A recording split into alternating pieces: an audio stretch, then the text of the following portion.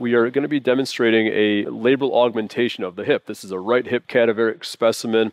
We've prepared all the way down to the anterior-most aspect of the hip joint. If you look at where the TAL is, or transverse acetabular ligament right there, that's around 5 o'clock. We do not want to remove the bulk of this capsular tissue in the front. In fact, we want to preserve it at all costs.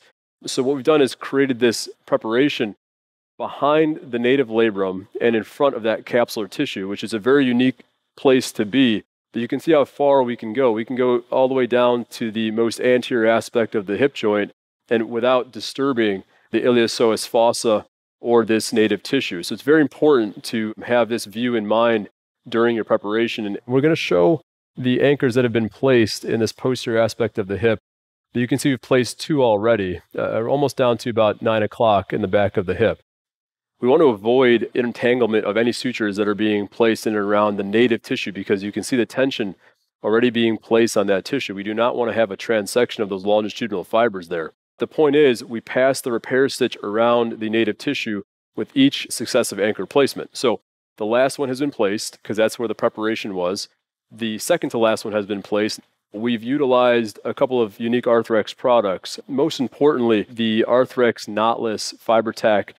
This is the newest and improved version of this product. This is machine tapered with a stiffer Generation 2 inserter, available to be used with both the straight and curved drill guides, which is very important because it allows for such variability with surgeon preference. Very low profile, about 1.8 millimeters. So really fantastic product here. Note that the anchor was drilled in the dalla portal here through the cannula. We're going to take our suture retriever and retrieve out the shuttle sutures from the second to last anchor out through the mid-anterior portal. And now we'll take the Arthrex Swift Stitch. And once you've loaded it, I just keep a little bit of tension on the counter loop so we do not have any kind of loop generation as we go through the native tissue. We will then simply pass the Swift Stitch beyond the native tissue, deploy, come around, and grasp that suture. And we'll go and park this repair stitch just like we have for number 1. It's important to clamp the sutures to the drape in the same way they were placed in and around the acetabulum so we know which is which. So this being the last, this being second to last. And then we'll just repeat the process. Then we'll take the anchor. I'll take a mallet. We want to set the anchor so there's about 1 millimeter of pullback. Now the anchor is set. Grasp the shuttle sutures through the mid-anterior portal. Take a Swift Stitch. I want to make sure we don't have any penetration of the anchor or the anchor sutures, which we do not. Pass beyond the native. And I go slow here because you do not want to transect that tissue. It's very important.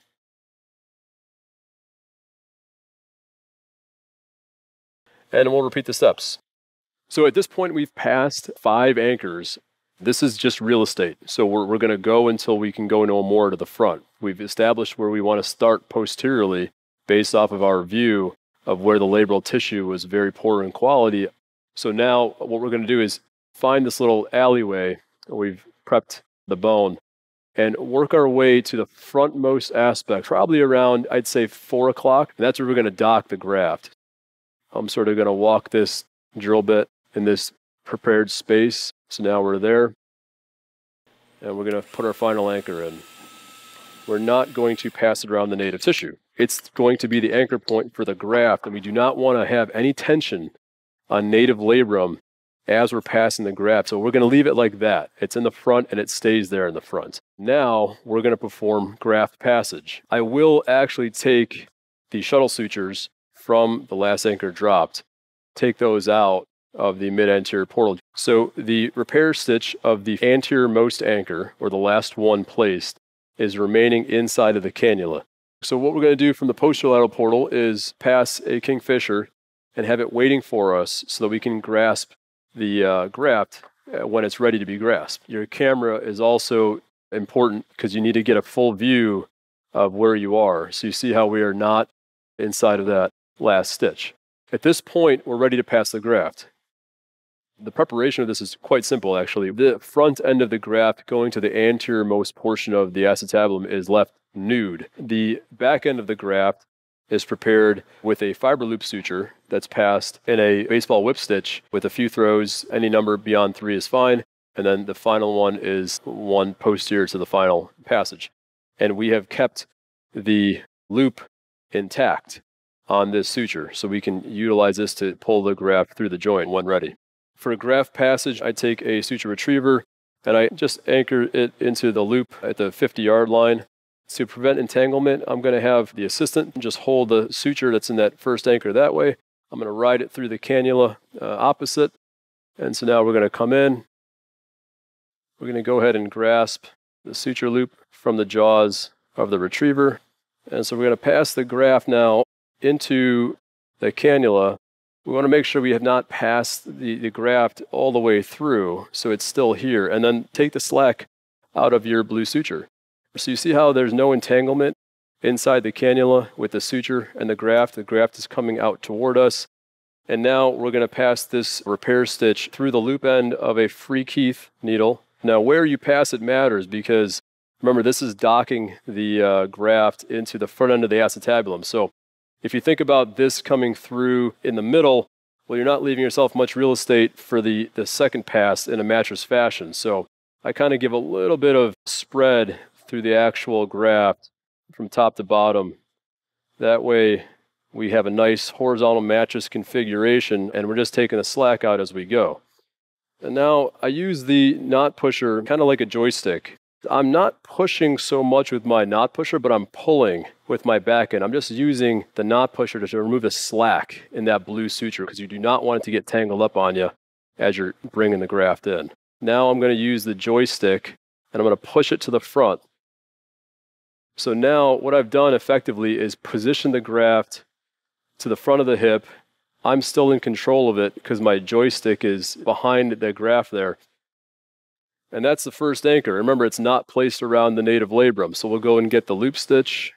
And you can tell which one is a loop stitch without having to play with it outside the hip, is because it has a circular structure where the tape is flat. So now I know this is a loop, and I can grab that and just anchor my first anchor home. So you want to be very careful to assess the positioning of your graft and see how it's getting suction into that place. We'll just sort of pull tension, making sure it's sitting nicely, but it's sitting there ready to go. And I'm going to leave it. I'm not going to cut it yet. We're going to now proceed on with anchors 2 through 5, which is pretty simple because you've already done the hard work with the placement of it. We'll go and get number 2. And I know that this is number 2 because number 1 sits by itself outside of the mid-anterior portal. So a lot of this is very much suture management. It's really just a labral repair with a little bit more suture management. So you can see how now it's taking shape, right? But the front end now, I can even tension a little bit more, but that's it. I don't want to pull the suture out because it's really nicely anchored in the front, and that's our second repair stitch. Now what I will do is cut 1 and 2.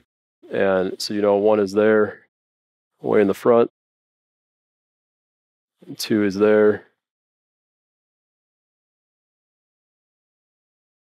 And be sure that your assistant or you pull off your clamps as you go. So this is the next one to come off. And so now it's important that we just repeat the steps. And you've already done the hard part by passing your stitch around the native labrum. You'll go and grab, get your loop stitch, and just repeat the steps. We've completed the majority of the augmentation. You can see how nicely now the native tissue has approximated up against the graft. We're at the final graft anchor point now, so what we're going to do is have our assistant remove the last clamp, and we're just going to go and grab that repair stitch that's already passed, as seen here, pull that out, and then go and get your final loop stitch. There is a final tightening that can occur because you can position the graft in its final position before you actually cut. You see how the graft seems to want to roll in front of the native tissue? We're going to just simply push it behind it to kind of position in that angle, and I can do this in any view that I want. And I'm going to put it right there, and I'll have my assistant pull tension on that last stitch. And so what I've done is I've actually taken tension off the stitch by doing this maneuver. Because if I didn't, the counterforce would be all on the anchor itself. So I like that position. I think it really does sit nicely. I can pull a little bit more slack out of the system there. So we will take a final cutter. And so that's your completed augmentation. We can touch it up with some wanding if desired. And I can keep going. I could put more anchors in, but for demonstration purposes, when we have completed this, we will then amputate the remaining portions. So our assistant is pulling tension on the remaining portion of the graft. We choose a point. We take some heat to it. You can take scissors or whatever instrument you like, but be careful not to obviously cut your final stitch so that when it is amputated, it will exit the posterolateral portal. And that's your augmentation. Again, from the anterior-most aspect to the posterior-most, we could have kept going as far as we wanted, but a really nice, robust appearance of that graft. Remember, the first anchor is so far anterior, you're not even going to see it from here, but you know it goes one step beyond this one. It goes all the way down there. So there's bulk behind that native labrum all the way to the front of the acetabulum. We'll take traction off of the hip, and you're going to watch the femoral head come back into position against this even cadaveric tissue with the augmentation behind it. And so you can see how we have a nice labral seal with compression of that graft pushing the native labrum down against the femoral head. And so we've reconstituted that seal. Even in degenerative tissue, we've given the hip communication with its native biology. Post-op protocol is no different from an augmentation or a reconstruction in my hands. 6 weeks of partial weight bearing, 20 pounds, flat foot, get the patient in PT the next day.